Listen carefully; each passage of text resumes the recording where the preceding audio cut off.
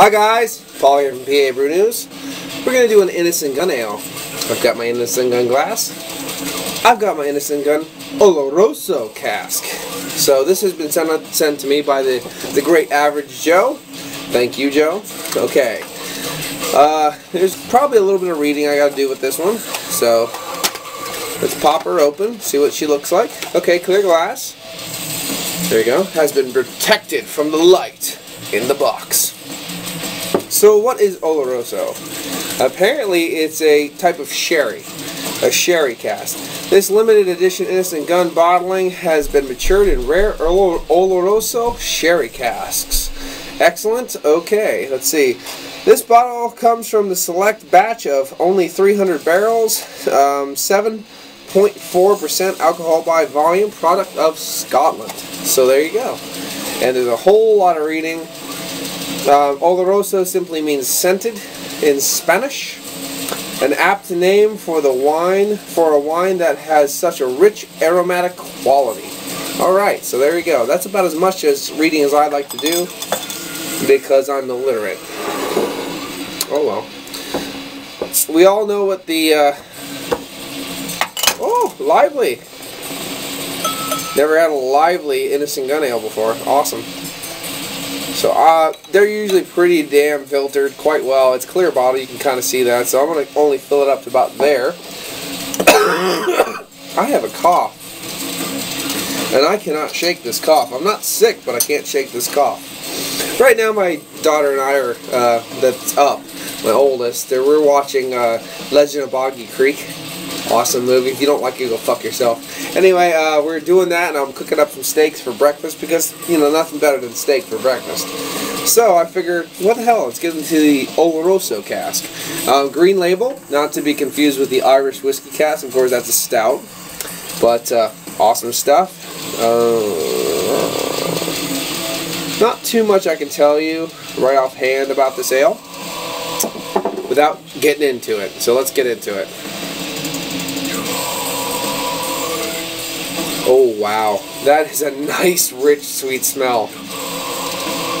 I'm getting, definitely, you're getting wafts of that cherry. Wow, that's good.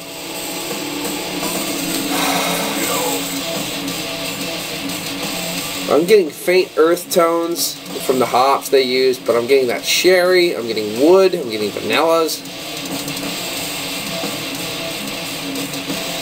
I haven't had too many cherries. Most of the cherry that I've had is those semi-sweet or sweet cherries. It almost smells, this almost smells exactly like, what was it? The treacle? I want to say the treacle. It almost has this either, well no, was it the Canadian cherry wood? It smells a little bit similar to that. So let's not get too convoluted here because a lot of we all know that a lot of Innis Gunn ales do kind of mimic each other. It's a flaw, but sometimes, you know, what can you do? Let's get into it. Cheers.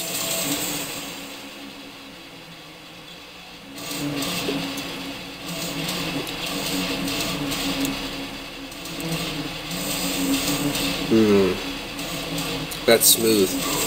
That's smooth. You never get that twist on the end that I hate.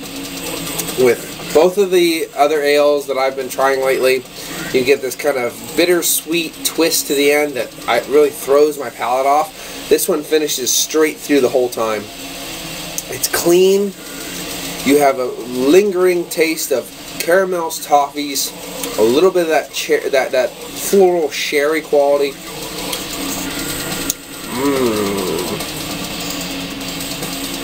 I'm getting kind of almost a walnut.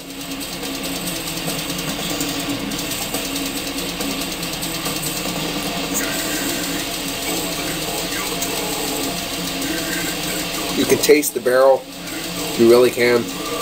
There's really woody qualities. Not overwhelming vanilla, but there's some woody qualities. You can kind of taste that.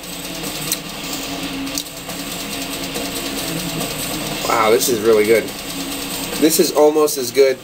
I think I gave it like I think I gave the rum cask like a 10 because I thought it was so good. This is up there. This is definitely up there.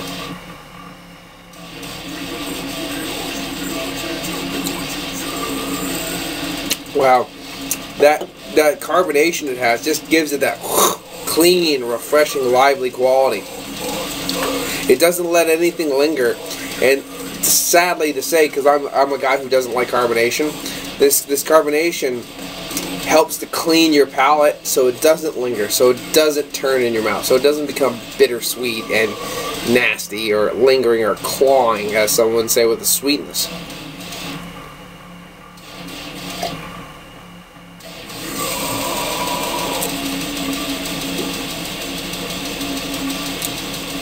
Wow, that's damn fine. It's really well done. There's a lot of woody notes. One from the cask, but I think it's coming from the hop too, because you have a woody, earthy quality. It finishes with these kind of husky walnuts, which is really cool. I like that. I haven't really got that from an ale before. You're definitely getting your toffees and your caramels, but they're kind of under everything. They're kind of, that's the base. And then you have all these kind of dancing, woody, nutty qualities. Excuse me. I'm not getting very much vanilla, but I am getting those really floral sherry qualities.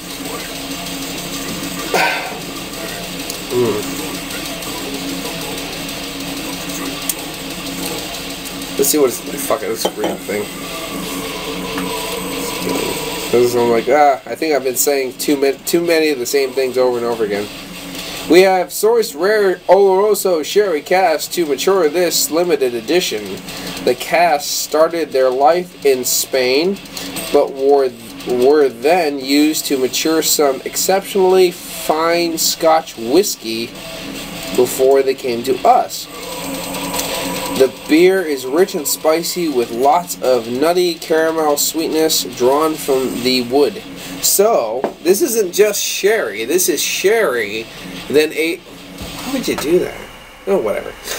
Sherry, then Scotch aged, and then blah, blah, blah.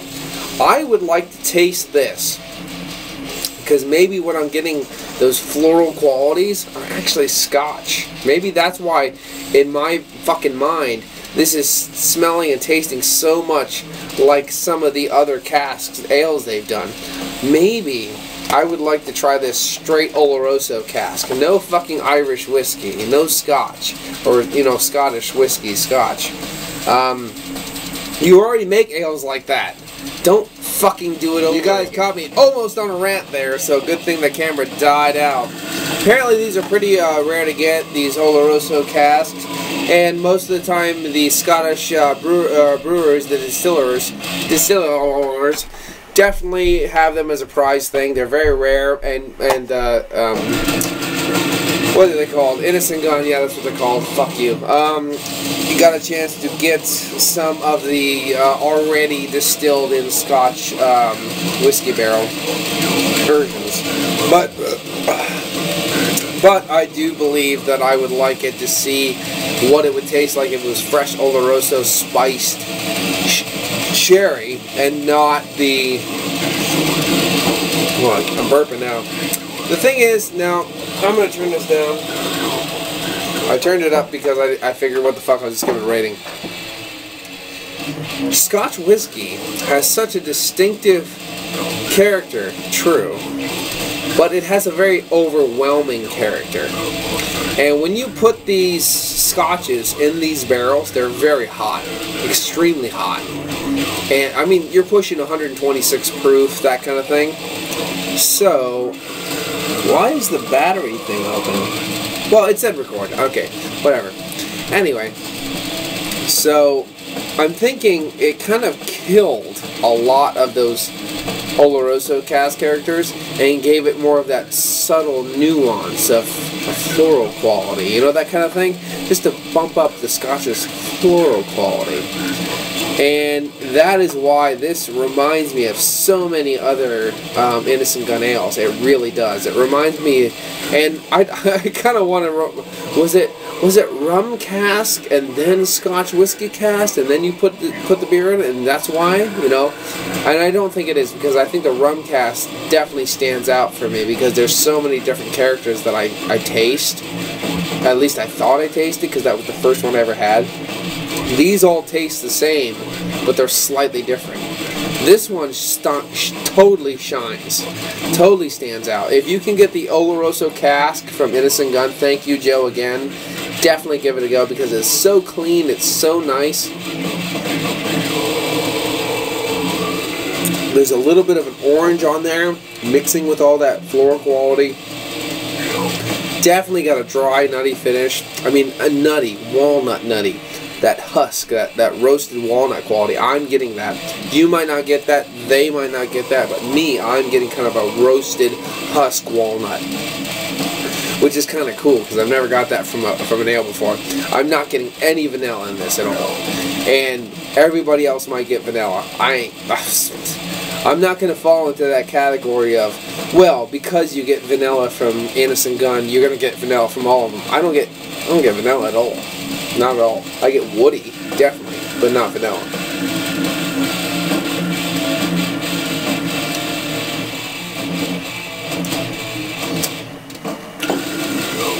This is not a boring ale, but I can see if you have had the whole Innis Gunn line and you're just bored to tears with it, this ale would also be boring. Don't get me wrong, because it tastes a lot like all the other Innis Gunn ales out there, believe me. But from the ones that I've given, you know, 6.5s or 7s or 7.5s or blah blah blah blah blah blah blah, this is getting a 9, a solid 9. This is very good, limited edition, so it's not going to get anything higher than a 9. It's very good. I do hope you can get this. Thanks to Joe, there's no fucking chance in hell I probably would ever got this if it wasn't for Joe. So, if you do happen to live in an area that, you know, helps you with the beer, that makes you experience English beers and beers from around the world, definitely give this a go. I made this a little longer because I had to start it over again, and I like to ramble. I mean, I had a beer before this. It was 9%, big bottle. 9%, and so, you know, I'm in ramble mode right now. Right now my steak is cooking, and we're going to go up, and my daughter and I are going to finish watching the Legend of Pocket Creek together, so that's pretty cool. But definitely give this a go. I think, personally, I mean, even though Chad made the cherry wood, you know, I mean, it sucks because he sucks. I mean, Dugan made the cherry wood, you know. The cherry wood's, yeah, it's okay. It's good. It's alright. It's like an 8, you know, that kind of thing. The treacle, to me, had like this off flavor at the end because it wasn't clean enough. It just kind of like, as soon as that sweetness sat on your tongue, it turned into that, oh, I'm fucking molasses, deal with it, kind of a quality. I'm like, oh, I don't like that. That's not my cup of tea. So, that's like a 7.5 or 6, or a 7 rather. But this has this, well, we're shooting the shit, so you have to deal with me, because I already gave you my rating. If you didn't want to fucking watch it, you'll just shut it off. This has this nice lively body to it, and the body itself is like a high medium mouthfeel. A high thin mouthfeel. It's not quite medium, if you know what I mean, like between a high thin mouthfeel and a low medium mouthfeel. But the carbonation is just so nice. It just you drink it, and then it just cleans your palate, and then you're just left with this kind of residual woody, earthy, kind of nutty quality, and you're like, okay, well, let's try that again. And it's really, really, really nice. And I think more ale should kind of finish with that quality, that plays with your senses, you know. And I mean, this thing has like 2 or 3 steps. Then most ales have 1 step or 0 steps, depending on what beer you're drinking. But this has about 2 or 3 steps, and it's really, really nice. So, it's about time I like one of these fucking ales. So, here we go. The Olorosso Olorosso Cask. I tried to say oak and cask at the same time. Don't do that. Didn't work. Olorosso Cask Oak Aged Beer from Innis Gunn. The limited edition Innis Gunn bottling has been matured in rare oak. The thing is, yes, it's been matured in rare Olorosso sherry casks. That's false advertising, because it has been, but it's also been then completely devastated by, you know, pure single malt, I'm assuming it's single malt, Scottish whiskey. Scotch. So that would kill most of the Olorosso Cask qualities. It would impart it into the whiskey. Yeah, sure. But you drain that out, and then you have, you know, basically Scotch with a little extra floral note. I sound like Jameson now. Oh my god, I'm a dick. What happened? I'll still post this. Fuck you, Joe. I don't care. Jameson likes me. We shoot guns. We have AKs. Fuck. We're back. So it says that in one word about the beer, they use their own malts plus crystal malts to together help impart a signature sweet malty backbone to the brew. The English Focal hops provide a balancing earthy bitterness and light fragrant aroma. The alchemic effort of the cask give the brew its sweet richness and complexity. A great one to sip around and savor on a hot summer's night with friends. I'm not feeling that one. A hot summer's night? I don't want this. I want something else. I don't know what I want, but I don't want this. I don't know. A hot summer's night?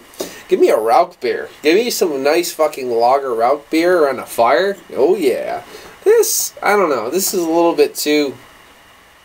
See, the thing is, though, with these beers, they are a little bit too on either the rich side or malty side, and they kind of, they become sickening. Like, I would have one of this and give it a 9. If it came in a 6-pack, I don't know if I'd give it a 9. I really wouldn't. I'd really have to drink a couple and give you my idea, because this is a little bit too much for my palate. It's not as clean, and I don't know how to describe it really, but like, I think if I had 3 or 4 of these, it'd be like, I'm done for the night. So, sip and savor, yeah, but when you're around buddies, who the fuck sips and savors? Really? Come on. Really? Come on. Anyway, I'm giving this a 9. I hope you guys enjoy it. Sorry for this long rant. I don't give a shit. Fuck you. I mean, sorry. I mean, I don't want to offend anybody. Really cool video Dave put up with this naked chick fucking bam ba dam ba dam ba dam ba dam ba dam ba dam ba dam. All this, you know, like crap shit music and stuff like that, and her twerking her ass off. I guess that's a word now, twerking. I like it when she tasted her fucking snatch and then, you know, I like that part. 6.56, I think it was, for the second. Oh, yeah. Digging that. Oh, the well pump came on. That means it's time to end. This has been Paul from PA Brew News. Oh, thinking about the twerking bitch. Thinking about her tasting her twat. Oh, yeah. Get some more of that up there. We like that. Well, I like that, so fuck you. See you later. Cheers.